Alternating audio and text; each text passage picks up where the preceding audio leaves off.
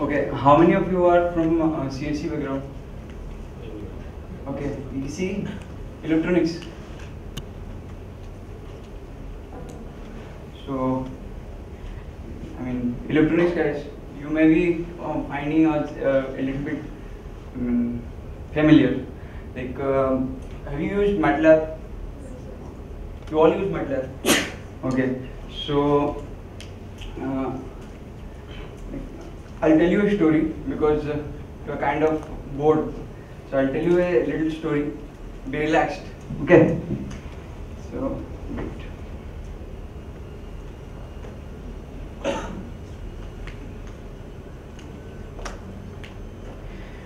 So am I audible? Okay. So the other day when I was actually bored, so I was going through Quora.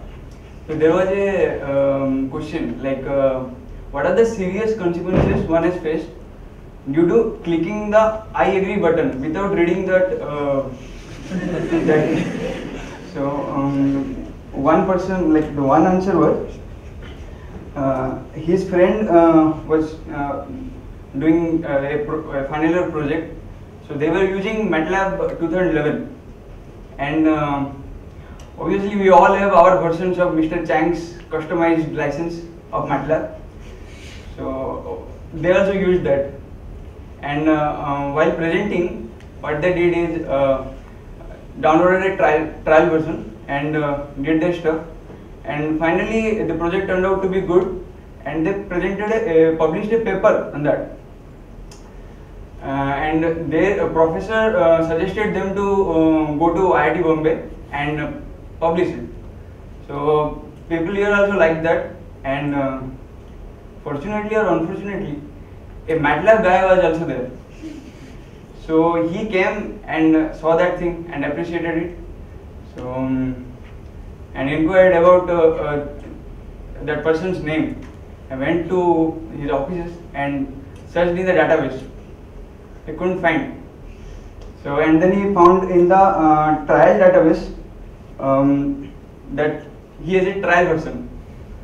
So in the trial version, in the like the user license agreement, they have written you can use it only for your personal purpose, not for publishing something or like that. So what they did, they sent a notification to their house, like they have to pay a fine of 4 lakhs. Okay. So otherwise, if they don't pay the fine, then there will be legal consequences. That person cried, and because he was from a very modest background, and his father actually requested those guys like, I mean, please spare us. The officers, they actually looked into their code and found that it's really brilliant.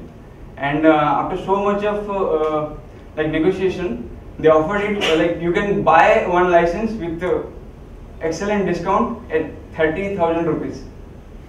So after that, they settled on that 30,000 rupees. So the point here I'm trying to make is, like we all have projects which use that block-based designs and all. Okay, so you may have a very excellent algorithm, but if you are using such kind of Chang's version of MATLAB, so you have to be really careful. So we have one alternative, like you have heard of Scilab. So you will be hearing it much actually if you haven't heard. Because this is the Scilab community trying to do is giving you a open source version of MATLAB. It's not that powerful as MATLAB, but trust me, your project will be done in that. Okay. So here we are presenting like you all have heard of Arduino, right? You have programmed one.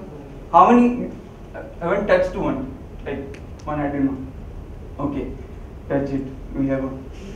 So like because Arduino is very I mean user friendly, and you all know that, right? So what you are trying to do is, like, let me tell you an example. Like you are running a face recognition algorithm in your machine, okay, and you want to open a door or some kind of access system to that. So you need to activate the actuator, right? So using Arduino, actually you can do that very easily.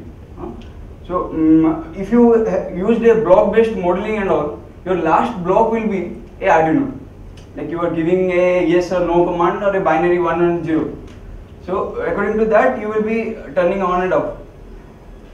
This is just an example. We can do much more stuff. Like there is a robot in here, and it has to clean that room. So you don't know what is there, like obstacles and all. So you will run your robot. You will send that localization and mapping data to your Scilab, and you run your algorithm of minimum path, or there are a lot of algorithms, heuristic algorithms and all, and then send that path code to that robot. So what it will do is, that way you will be in an unknown terrain also, you can find the optimized path. Are you getting? Okay. So the project is basically about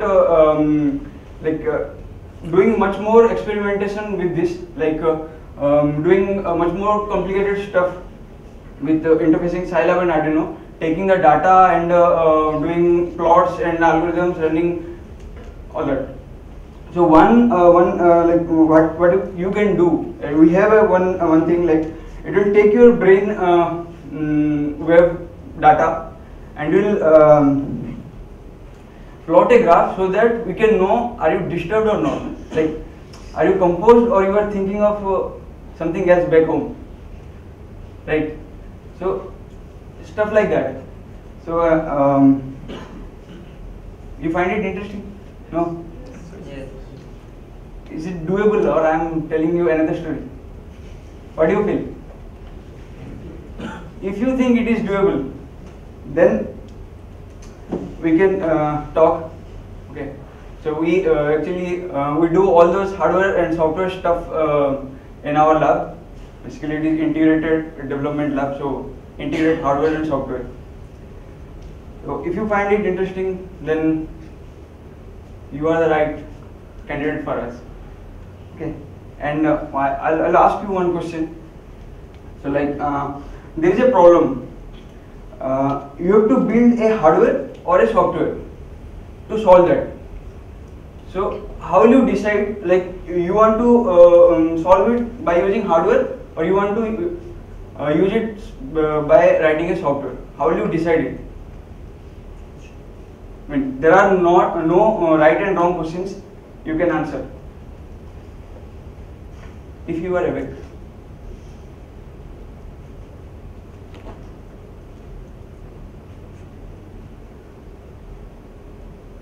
Have we selected the wrong people? Come on. It has to be integrated. It can't be hardware or software. Okay. But okay, that is fine. Any other? Depends on the application. Depends on the application. Like Which would be more helpful? If it's a hardware one, you would be wanting more data, probably something of that sort. Software cannot, like you can incorporate more things in software easily, but in hardware you need to have what needs to be done. You want to incorporate more things. okay. For example, if it's more like computation, Let's sit in. like if it's like more computation intensive, and you want it to be done like in real time, you want it to be done really fast, and if it's a dedicated function, then you can implement it in hardware, because if it's in software, then you will have to, like, it involves reading the instructions explicitly. It's going to be a bit slower. But on the other hand, if you want it to be extendable, there is someone later, like 3 years later, someone wants to extend it, then extend a platform, make it more general, then you can implement it in software. Yeah. Or you can like put the computation part in hardware and then use a software routine to just like call that part or activate that part in hardware. That sort of thing. Yeah.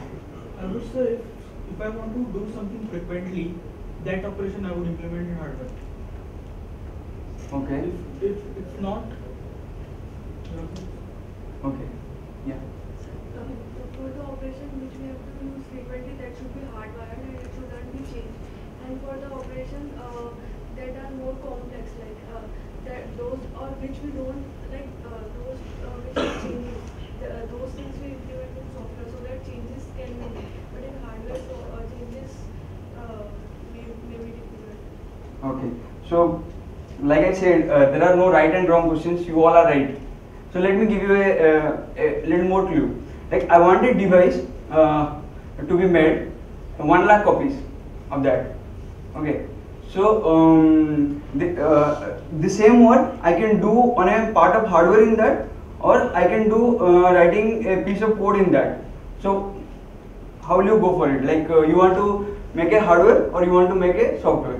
It depends on whether you want to release more versions or do you want to release improved versions of it in the future. It also depends on that. If it's like only a one-time thing, then maybe you can do it in hardware, but nobody does that sort of thing really. I mean, you would want to extend it in future, release newer versions of it, so it has to be extendable. It has to be like you release a new version of it, it should be compatible with whatever you've been using it before. I mean, nobody's going to just invest a lot of money into a completely new stuff. So it's got to be extendable, it's got to be compatible. You've got to keep that in mind also. Okay. So that's what it was actually food for thought.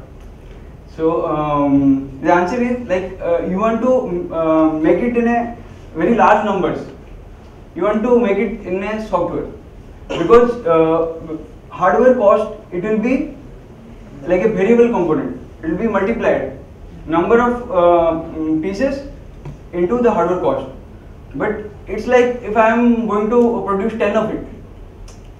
So writing all that code, debugging it and maintaining it will be like, you know, you have read software engineering, right? I mean, it's bore, but okay. So if I am making 10 pieces of that, so I may go for a hardware. Basically, what you are telling is right, but that depends on you. You want to make it compatible for future versions or not. Like I'm using a multiply by 2. I can do it in hardware. I can do it in software. So think of it like that. Okay. Okay. Thanks. Basically I have no slides.